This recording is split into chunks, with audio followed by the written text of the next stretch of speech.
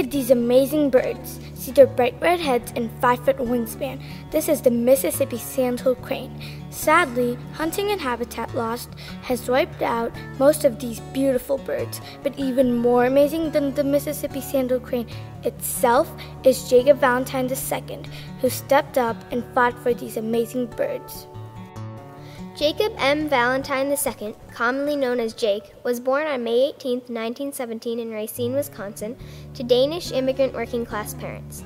He grew up during the Great Depression, which hit in 1929 when the stock market crashed. As well as the rest of the U.S., Racine was hit with poverty. Family members say that Jake and his family lived homeless for a time on an island off the coast of Racine in Lake Michigan. This experience might have helped spark his appreciation of and respect for wildlife, since he had to survive in it. Jake had 4 siblings, Helen, Lloyd, Ben, and Esther. After the death of their mother on Christmas in 1933, one of his sisters became the mother figure, and Jake began looking for ways to help support the family.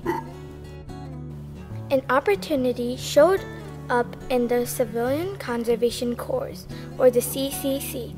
President Franklin D. Roosevelt created this organization during the Great Depression to get young men a new job so they could earn money. In the CCC, strong men were sent all over the country, planting trees and making improvements to the environment. The men would go into forests and live in tents while doing their work. It suited Jake as he was strong. He was a Golden Gloves recipient in high school, independent and comfortable with nature. This would prove another important experience that influenced Jake's decision to spend much of his life outside. Jake joined the Army during World War II. He was part of the 32nd Division. At that time, many young men, including Jake, saw the Army as a way to get out of a small town and to see the world. In 1943, Jake and his unit were stationed in Ayatollah, New Guinea, charged with setting up telecommunications on the island for U.S. troops. They were attacked by surprise by the Japanese. The only way to safety was to swim across the river they'd just been relaxing in. Most of the soldiers didn't know how to swim. In order to rescue injured soldiers on one side of the river, Jake and another soldier took turns swimming a rope across to the other side under close-range gunfire. Because of this selfless act, he was awarded the Silver Star, an honor awarded for gallantry in action while fighting, and is the 3rd highest military decoration. Because of Jake's service to his country, after his discharge from the military, he took advantage of the GI Bill, a benefit that pays the college tuition of veterans.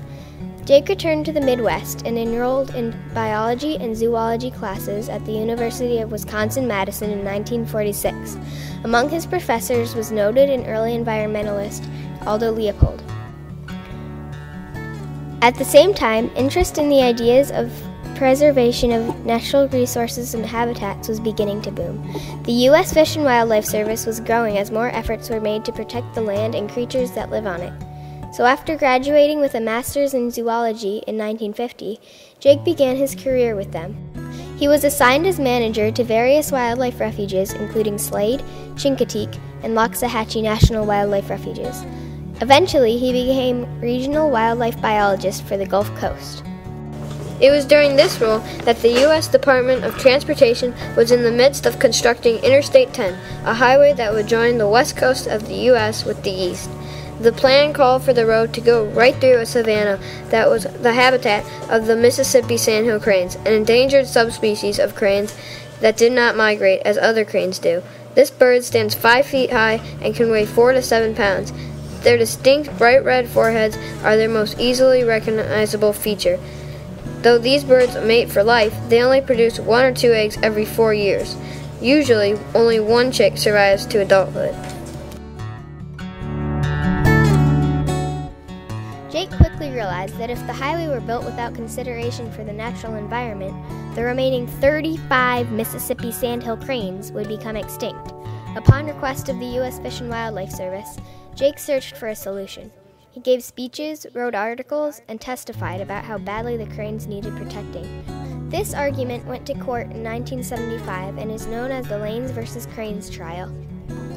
The trial was the first test of the recently passed Endangered Species Act of 1973. Because of Jake's expert testimony, it was established that critical habitat for endangered species must be maintained.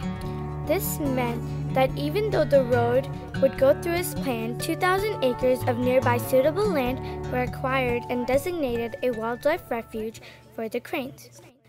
This victory set the standard for protecting not only the land for the sake of the land, but also the survival for the wildlife that needed it. This testimony has become the most historic and controversial part of the Endangered Species Act because it affected public and private lands. Jake had saved the Mississippi Sandhill Crane from extinction, and the cranes were given a protected place to call home, the Mississippi Sandhill Crane Refuge. In the following years, Jake spent many years researching, studying, and speaking about the Mississippi Sandhill Crane.